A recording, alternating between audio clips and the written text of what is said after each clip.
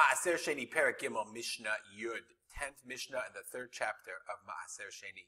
Okay, in the previous Mishnah, we learned that Maaser Sheni, that was Nichnas Yerushalayim, is Nitma. If Maaser Sheni became Tamei, then we said Yipadeh. The Mishnah said that you could redeem it. You could transfer the value of the Maaser Sheni to money. And then the question was in the Mishnah, could you eat it did you have to eat it in Yerushalayim, or could you take it out of Yerushalayim? Our Mishnah is going to talk about something different. Halakuach bekesef Maaser Sheni shinitma. I had Maaser Sheni in Yad Binyamin, outside of Yerushalayim. I transferred the value onto money. I brought that money into Yerushalayim and bought with it Jaffa oranges. Okay? And then that shinitma, so the Mishnah says that also Yipadeh, the Tanna Kama says, I can also redeem that Maaser Sheni. Rabbi Yehuda says Yikaver. No, that Maaser Sheni that I bought with money that was podeh, with money that was nifdeh, that I have to Yikaver, I have to throw it away.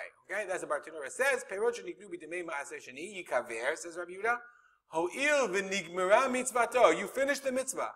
V'kana perot b'ma'od Maaser Sheni. I already bought perot, fruit, with Maaser Sheni, with money. Shuv lo yipadeh. I can't redeem it anymore. Once I'm podeh, once it's done. So Amr la Rabbi Yehuda. So they said to Rabbi Yehuda, you said you have to bury it. You can't redeem it. Uma ima Maaser Sheni atzmo shenitma hareu nifteh. Rega. 1 second. Maaser Sheni itself, when it became Tamei, we said hareu nifteh. If you brought oranges from Yad Binyamin to Yerushalayim, and they became Tamei, we learned in the last Mishnah, you can redeem them. Halakoach bekesef Maaser Shenitma. So that's not the fruits themselves. It's not the actual produce. It's something that's bought with the money of Maaser Sheni that became Tamei. Eino din sheyipadeh. It certainly should be more lenient because it's not the actual produce. So certainly you should be able to redeem it. Amar lahem lo. He said, no. Im amart Maaser Sheni atzmo. Maaser Sheni, we said you could redeem it. Why? Shekain hu nivdeh b'tahor b'richuk makom. Itself, if it's tahor, and I'm in Yad Binyamin, I'm not in Yerushalayim, it itself could be nifdeh. So therefore, it has a leniency to it. It can be redeemed. Tomru, would you say the same thing? Belakuach bekesef maaser. Once I bought maaser, I bought something with kesef maaser. We learned in a previous Mishnah. We learned in Perek Aleph Mishnah Hey, I think. Perek Aleph, yes. Mishnah Hey. We learned that if you buy halokech perot, if you intentionally buy perot with money of Maaser Sheni outside of Yerushalayim, let's go back and find it. Perek Aleph Mishnah Hey. Aleph Hey. Okay?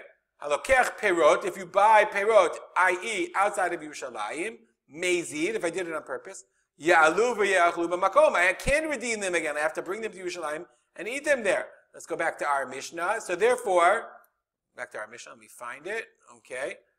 So he said, Tomu b'lakuach b'kesef maaser. Well, you say, when I bought something with kesef maaser, she'eino nivdeh b'tahor b'richuk makom. If I buy it and it's tahor, I can't redeem it. So therefore, we see that produce that's bought with money of Maaser Sheni has a chumrah to it.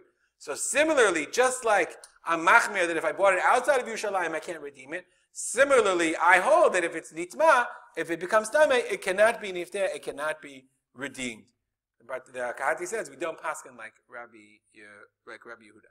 We'll stop here. If you have any comments or questions, as always, email me at raspoter@gmail.com. And we'll dedicate this learning to the memory of my father, Rav Simcha ben Yitzchak Kalman. Have a good day.